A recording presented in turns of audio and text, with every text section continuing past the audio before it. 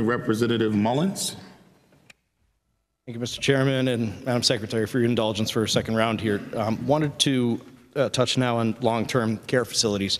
As was mentioned earlier, new staffing requirements for nursing homes have gone into effect in recent years, and the governor's budget does not include a proposed increase in Medicaid reimbursement to further assist nursing homes to cover the costs related to that hiring of new staff and offering wage increases to retain current staff.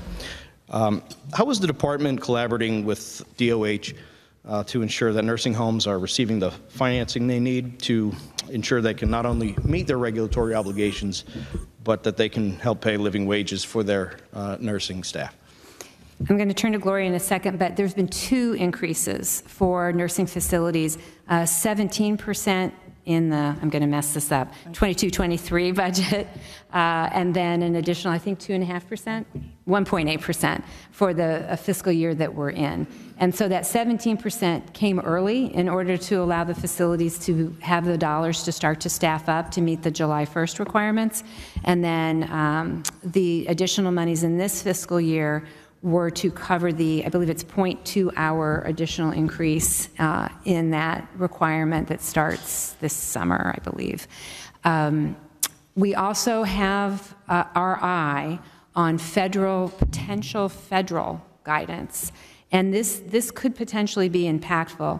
It would require a registered nurse to be present 24 hours a day, which is not the case in many of our facilities currently. I've actually talked to a number of our facilities about this. We did send a letter to CMS expressing our concerns, particularly for many of our rural hospitals where it's hard enough for them to, rural nursing facilities, where it's hard enough for them to get nurses into, working in those facilities to begin with, and what it would mean for them to have somebody 24 hours a day. There's also no recognition of LPNs in CMS's proposed guidance, and so we've also lifted that up as part of the solution. So we're very sensitive to this issue, and we're doing everything we can from our place in this to try to make sure that our facilities stay stable. Yeah, and just to follow up, so in the 24-25, we are proposing to annualize the rate increase that went into effect January 1 of this year for the jump to 3.2 direct care hours effective July 1 under DOH's regs. And I think it's worth noting, as the Secretary talked about, these two rate increases that we've had in the past. When you annualize those out, we're at a total of $725 million that have been pushed out in these rates to support the DOH regulations. And that's a total. So the state share of that would be about $326 million. Okay, I appreciate that. And since you mentioned the feds, how quickly do they typally act? I know I'm asking you to have a crystal ball, but how typically in your experience? That's a crystal ball I don't have. Okay. All right. I know we had to submit comment a couple months ago, so a month or two ago maybe. So I don't know when they're gonna. Right. And I can't imagine that Pennsylvania is in a unique place as it relates to concerns over that. I'm sure they heard from every state and territory. Right. Yep. So finally, if you could just comment on where the department is in the decision-making process to allow assisted living services to be eligible for the Medicaid program. Yeah. So we have one managed care organization that is already running a pilot, and a second one that is, I think, in the early stages of standing up that pilot. This would be under what's called an in lieu of service, rather than an individual going to a traditional nursing facility to be an assisted living residence, which is a little bit different than a nursing facility. And so those pilots are underway. Thank you very much. Thank you. Representative Ecker. Thank you, Mr. Chairman. Madam Secretary, I want to jump back to the Change Healthcare data breach that we talked a little bit about this morning. Yesterday you testified in front of the Senate regarding this issue, and I think, and I know you put a press release out, and I believe the department's position is they didn't have any contracts with Change Healthcare. We don't use Change Healthcare to process claims. They're an intermediary, and we do not, in our Medicaid fee-for-service program, we don't use them. Our managed care organizations do, but we don't. Okay, and so in a quick search on a Treasury, it looks like the department does use them for the pharmacy, preferred drug list. I think they sit on one of our advisory committees, yeah. So, because I have right here, I mean, you Yeah. definitely contract with them. But not to process claims in the Medicaid program. It's and was very that part of the different. data breach at all? I mean, has there been any exposure there? No. Okay. I'm just to make sure. Sure, Obviously, yeah. it's just want to make sure that that was the case. No problem. Yeah. And sticking with this, in your press release yesterday, we talked about, looking at nursing homes, because I think my good friend from Lackawanna talked about hospitals.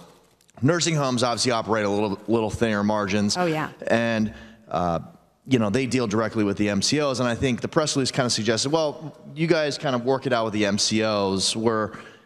And I think there's some concern there. So I've heard from the nursing home facilities that there's been some, obviously there's harm caused by some of these claim submissions.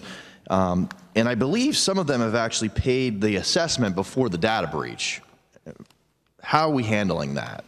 Because I know you said that no assessments have to be paid now, that there would be kind of a waiver. But what about those facilities that have already paid that assessment? How are they going to recoup So that? the assessments were due on Friday, or this Friday, last Friday. Yeah, the assessments were due last Friday. And I want to acknowledge, I may not have been completely clear. The assessments will ultimately be due. We're not waiving the assessments. But if someone did not make their payment by last Friday, we are not going to assess any fines or penalties. I certainly hope not. I mean, it's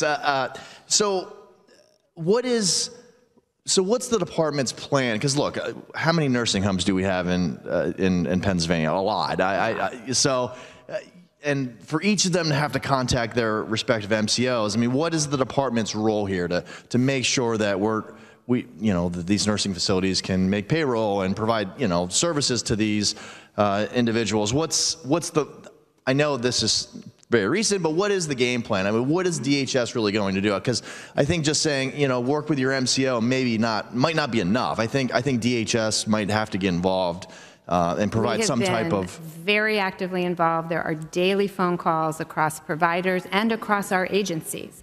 Commissioner Humphreys convened a multi-stakeholder call yesterday. So we've been very engaged. In our Community Health Choices program in particular, we have 3 managed care organizations, VISTA, UPMC, and PHW. UPMC has not really been experiencing any major problems. They have very minimal use of Change Healthcare, so they're operating pretty much as normal. VISTA has, I believe, stood up they're in the process of setting up another relay through which these claims can be processed. And then PHW has also been having some problems and is also working, and I think actually has already stood up an alternate vendor. Is the department willing to, step in and maybe order some advancements with the MCOs? Oh, as I mentioned this morning, absolutely. So we are looking at whether or not any advance payments could be released. Our team is taking a look at those numbers, both in the physical health and in CHC. Thankfully, our behavioral health providers have been minimally, if impacted at all. And it just becomes a question of coming up with an advance payment number and then having that conversation with the governor's budget office to see if literally the cash is available that could be advanced. So that is a process, and we are working through it. So, and just to circle back real quick on those that have paid their fee assessment already, I think you answered it, but I think the idea is that fee is always going to be due at some point here. So the folks that have already paid it have paid it, and Right, there's it's just one less thing they have to worry about. Understood. But the folks that haven't will have to pay it. They just won't be assessed any penalties or. Yeah. Well, thank you, Madam Secretary. Yep. Please do whatever you can to help our nursing home Yeah, facilities. we're taking it very, very seriously. Thank you.